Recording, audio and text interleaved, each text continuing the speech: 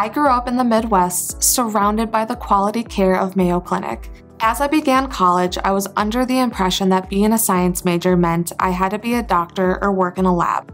I had no idea that a genetic counseling assistant was a career I could pursue.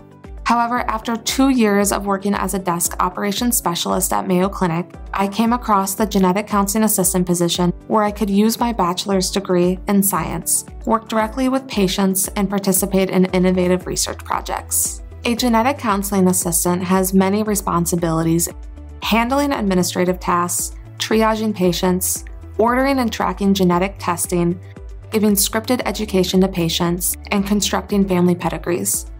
The most important goal, though, is to assist the genetic counselor to increase their capacity to reach more patients.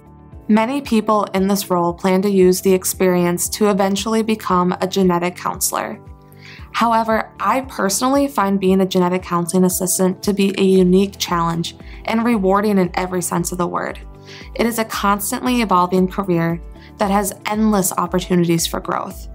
Because of this, I cannot see myself doing anything else. The patients I see come from all over the world to experience the amazing care Mayo Clinic has to offer. Genetics is fast evolving in today's world, and I am honored to be part of its growth at Mayo Clinic.